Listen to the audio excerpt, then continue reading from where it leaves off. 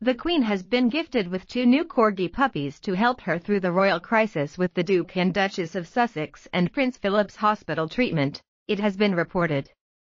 The new dogs have joined Her Majesty, 94, at Windsor Castle as Prince Philip, 99, remains at St. Bartholomew's Hospital in the City of London following a successful procedure for a pre-existing heart condition. The new additions to the royal household come as Buckingham Palace prepares itself for Prince Harry and Meghan Markle's 2-hour CBS interview with Oprah Winfrey next Monday.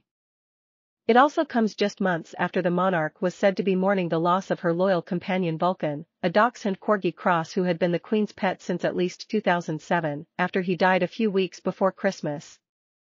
In 2015, Monty Roberts, an informal advisor to the Queen, said she would no longer be replacing her corgis as she did not want to leave any behind when she dies. He told Vanity Fair magazine she didn't want any more young dogs.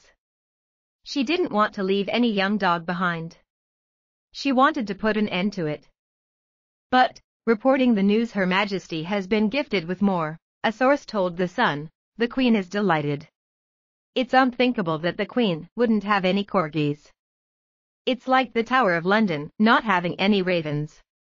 They have only been there a couple of weeks, but are said to be adorable and made the castle their home. Both are said to be bringing in a lot of noise and energy into the castle while Philip is in hospital. While the names and the genders of the dogs are unknown, it is believed the canines were a gift.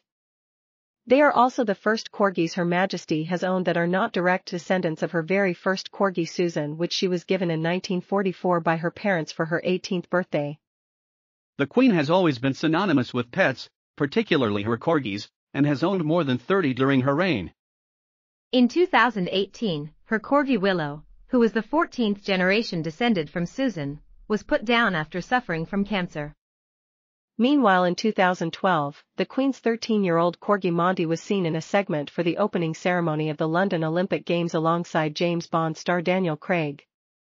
However, later that year the palace confirmed that Monty, who was previously owned by the Queen Mother, had died. The latest arrivals come as it was revealed yesterday that the Duke of Edinburgh would remain in hospital for treatment, rest and recuperation after undergoing a successful procedure for a pre-existing heart condition. The Sussexes have been urged to postpone their tell-all interview with Oprah on Sunday night after Prince Philip had major surgery after more than a fortnight in hospital.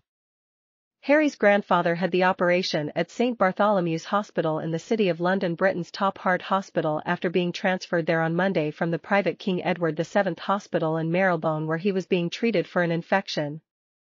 Yesterday, Philip's daughter-in-law Camilla revealed while visiting a vaccination centre in Croydon that the Duke was slightly improving and that everyone in the royal family was keeping our fingers crossed. Giving an update on his condition yesterday, a Buckingham Palace spokesman said, "The Duke of Edinburgh yesterday underwent a successful procedure for a pre-existing heart condition at St. Bartholomew's Hospital.